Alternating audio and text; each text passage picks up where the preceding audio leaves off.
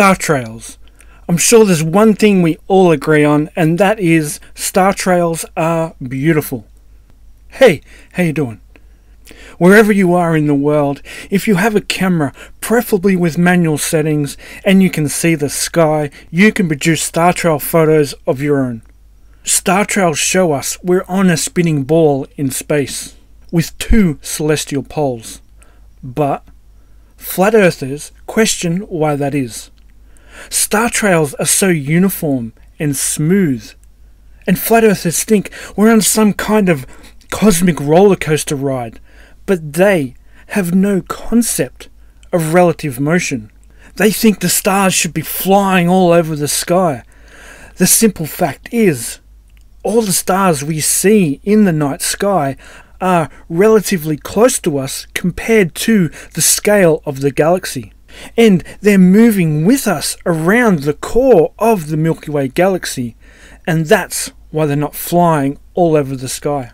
But regardless of that, what would Startrails actually look like on a flat Earth compared to the globe? A buddy of mine on Twitter who's rather good at geometry and astronomy has used some special software to analyse some of my Startrails from the east coast of Australia to see if we can compare them to the flat and globe Earth models. Most of you know I live on the east coast of Oz. On the globe it's down under, facing towards the southern celestial pole. On the flat Earth, I'm way out here on the outer rim, far away from Polaris, but still under it, and close to the wall or edge of the dome. Now here's the first comparison for the flat and globe Startrails for my easterly view. The blue lines are what we'd expect to see on a flat Earth. As we can see, it looks like a dome, with the dome walls going around the Earth here, and the dome ceiling above us. The white lines are the globe Startrails, and we can see them curving down over the horizon following the celestial equator while also curving around the two celestial poles. Now, who can guess which one matches reality? Let's take a look. Oh my god, I'm shocked. My Startrails from an easterly perspective from the east coast of Australia match the predicted globe Startrails. Unbelievable! Now let's do north, my favourite.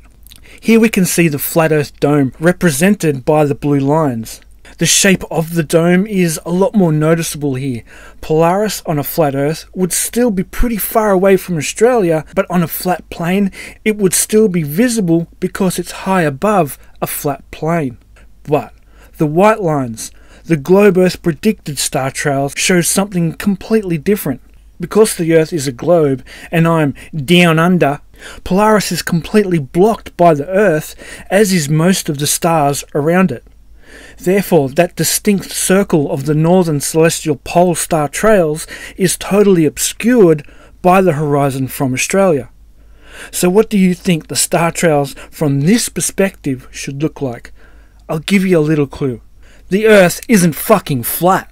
And voila! Amazing. Look at that. Science and reality match. Who knew? I can't see Polaris from Australia. It's like there's some giant round rock in the way. And last but not least, south.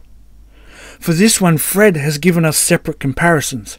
On a flat Earth from Australia, looking south, Startrails should look something like this, showing a visible wall of stars as the dome rotates to the west from my perspective in Australia.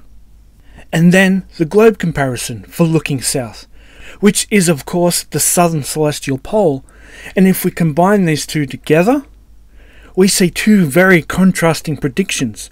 The blue lines, the wall of the flat Earth dome. The white lines give us the concentric circles of the southern celestial pole. If we then compare this with the Startrails I've photographed from my backyard in Australia, with my camera pointed to the south, approximately up about 32.7 degrees, we get this. Exactly what is expected from Startrails on a globe. Many flat earthers will say that the southern celestial pole will slowly move to the west as it follows night around the flat earth, and this, they think, is why it's possible to see the SCP from anywhere in the southern hemisphere.